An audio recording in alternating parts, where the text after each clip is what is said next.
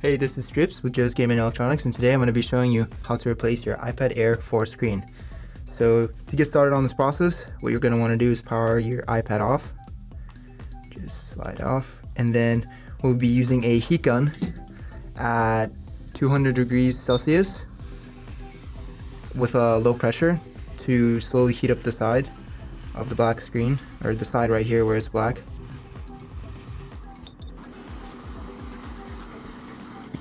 Now I'll be using my star tool and inserting it right here where the volume up and volume down button is.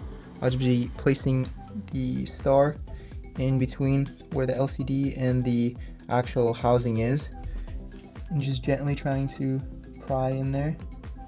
If I can do this. And then once it's in, I kind of like to just heat up a little bit more around the area, as to make sure that you don't end up shattering your LCD more. Because if you do shatter your LCD like this a little bit, then replacing your screen is still fairly easy. But if you're trying to replace a completely shattered LCD, it becomes a lot more difficult and takes a lot more time. So all I'm trying to do here is prevent it from breaking even more. Now I'll kind of pry upwards a little bit.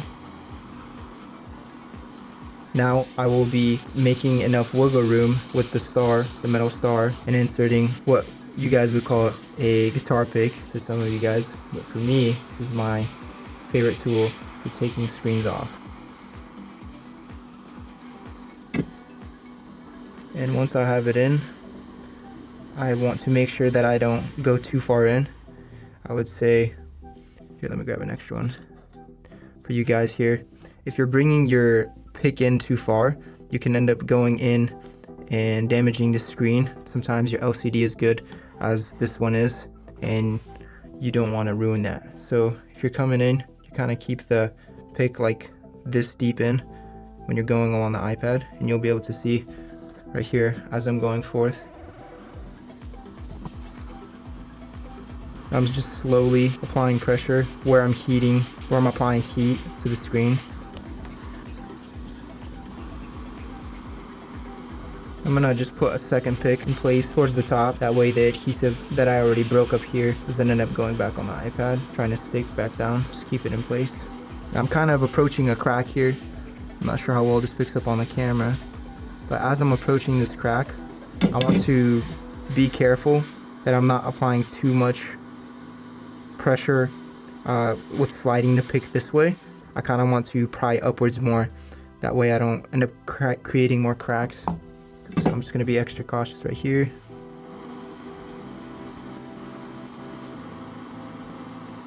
As you can see, I didn't end up cracking the LCD anymore.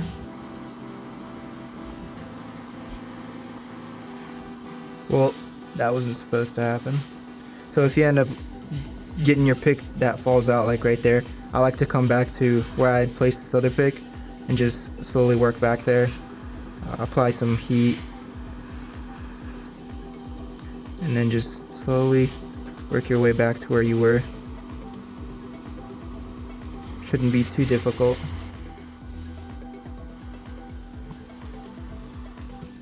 And as you're approaching corners, you're going to want to make sure that with the corners you're treating them almost like a crack in the LCD, where you're going to want to be a little more careful, and you're going to want to make sure that you're using your heat gun to soften up the adhesive that is holding the screen down.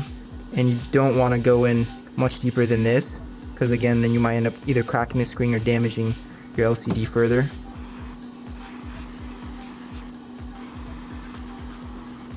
And then I typically like to add another spudger towards the bottom of the screen in case I do end up slipping again.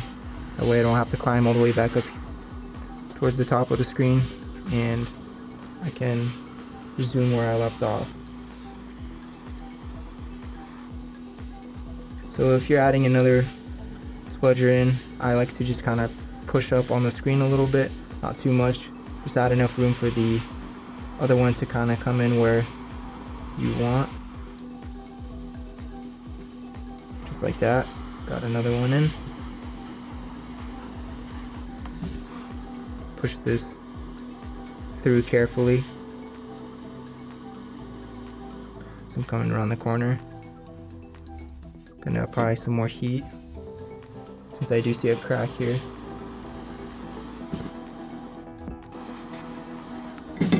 And something I do like to occasionally do is if I see a very big crack that doesn't seem to be wanting to lift up like I want to, I'll come back in with my metal star and I will kind of do what we did in the beginning.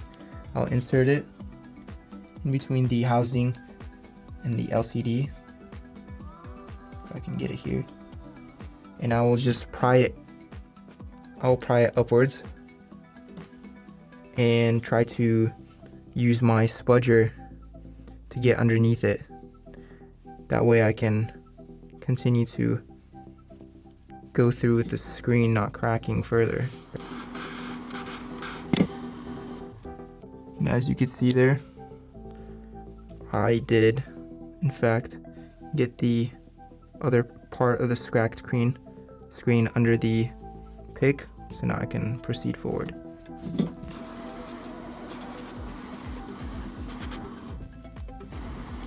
And I will be putting my last spudger in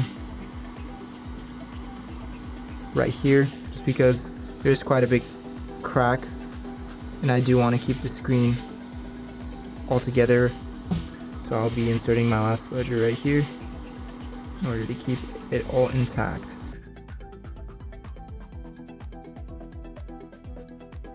And once you've come all the way around on the screen, I like to kind of put my fingernails in between where the screen and the housing is, and from here what you're going to want to start doing is going around the entire screen and just heating it up lightly so you can pull the screen off, because there's still some adhesive sticking to the screen quite strongly still.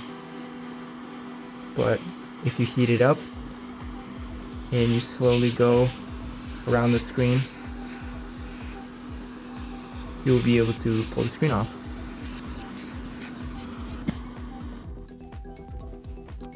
So I'm gonna go from the up and down button side. I'm going to just slowly start peeling back and using heat. Occasionally I will see some adhesive like right here, and I'll just break it off, and you can go all the way around the screen doing this method, just going very lightly, trying to peel it up. You can see the adhesive here is peeling off ever so slowly, so I'm gonna just come in and help just tear it all.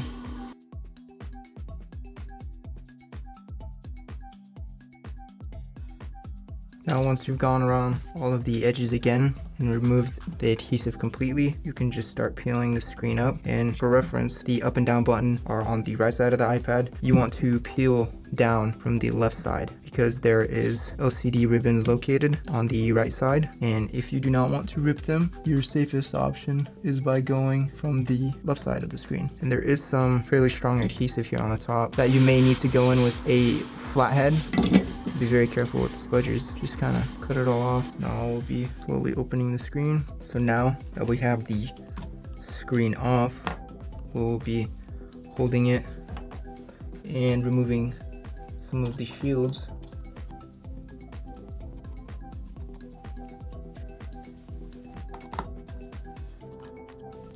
So from here, I'm just going to use a spudger that we saw on our website. I'm going to come in from the side, pop this ribbon off, and then do the same for these two bottom ones. And now once these ribbons are off, I am able to peel the screen completely off. Some of the glue is fighting me still, and I will be setting my bad screen to the side. Alright, now that I have the screen off, I'm going to use my flathead that is also located on our website. I'm just going to come and peel off all of this extra adhesive that was left by the previous screen. What I'm going to do, just kind of go in from the side and work my way around, trying to get it all off.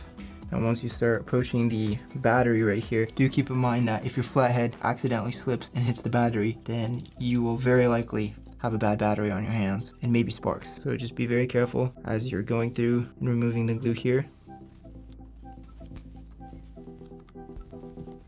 We will be grabbing the bad screen and taking off the magnets located here and here. Pry underneath the magnets, and it comes in 2 pieces here. It does bend, as you can see here. It does bend, and that's normal. You just want to make sure that it doesn't bend more than this, because then it will break and snap in half, and that does happen pretty easily. Now you can dispose of your screen or do whatever you would like with it, your bad one, and I will be taping up the iPad screen right here with this handy dandy tape that you could find on our website. And what I'd like to do here is I just line up as close as I can to the edge of the housing, and I just press firmly down as I'm going along the edge. And again, I'll just press down firmly, make sure that the tape is on the screen, or not on the screen, on the housing. And I will come in with my pry tool, or not my pry tool, my pliers, and just snip. And something to look out for when you're doing this, you want to make sure that the tape is on the bottom and it doesn't go on the sides right here. So as you can see, there's no tape on the side right here, and it's strictly on the bottom. But if your tape starts coming on the side, like for example right here, you can see I left some extra. There is some tape on the sides of the screen, and if you leave any on the sides when you're applying your screen onto the housing, it will poke up and you will notice that. Again, I'm just going to line up with this housing and just guide my finger onto the housing to make sure it sticks well. Sometimes I use my fingernail, or if you don't want to do that, you could use the spudger and just press down. The reason for that is, again, you just want to ensure that this tape sticks well onto the sides, because it will be holding your screen down and you do not want it to come up. A bad tape job will result in your screen coming up prematurely, and you guys can see there I was guiding it all along, and I did end up going along this side of the screen. So right here you see I kind of brought the tape along, and all you got to do to correct that is lift it up, just lift it up, and then try to guide it back so it's as close as it can be to where the screen should be, and then snip it. And the reason I am not snipping it all the way down here is because I like to go in with the edge of the spudger, and I will dig in as hard as I can where the edge of the screen is, and it makes a line for me. So I'll do it right here, and I will show you guys this line that's on the tape. And if you can see like that crease, what I end up doing is I learned this trick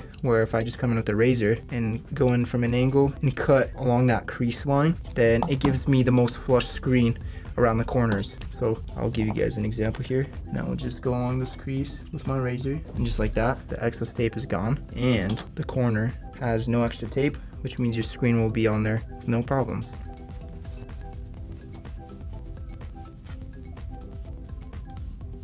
And for your camera, you're going to want to snip the tape prematurely. That way your camera doesn't have tape going underneath it or above it. And you can kind of see right here where it narrows down and then it starts expanding again. What I like to do is I just kind of cut it a little bit before it starts narrowing down. That way I don't ever have any issues with the tape. Then I just start it back up. Now I'm done with this tape. I'll be setting it to the side.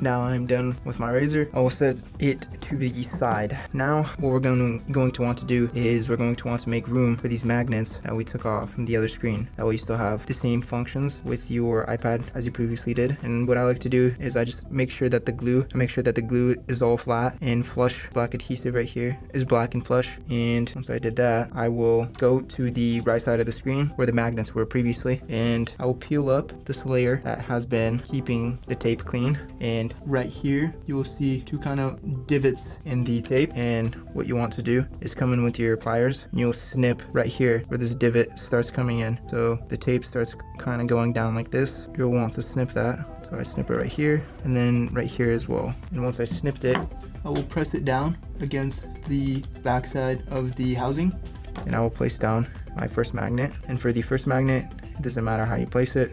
I'm just making sure that it sticks onto the tape that I applied and it is sitting flush. I'm going to just start removing the tape on the left side of the aluminum housing as well. Okay, and now for the second part, I'm going to grab my new screen, take it out of its fancy bag, and I'm going to apply the magnet where it would sit on the housing. So yeah, as you could tell, I lined it up. You can eyeball this, doesn't have to be 100% precise. And I'm going to just apply the magnet where I could see that it would be placed. So right here, the magnet, fine. And it will be laying right here on the screen. And right here, there is no room for you to set the magnet down. So I will just be applying it onto the screen right here. I would use spudgers here just to make sure you don't scratch your screen. Okay, I'll grab some tape. Just a small strip, enough to hold the magnet down. And I'll set my magnet down, and then I'm going to just apply some pressure very, very lightly to ensure that the magnet stuck on the adhesive that I put down there. Now, from here, I'm going to apply some pressure on the ribbons and put them into place. Now I'm just going to grab my Phillips. I'm going to put these shields back down.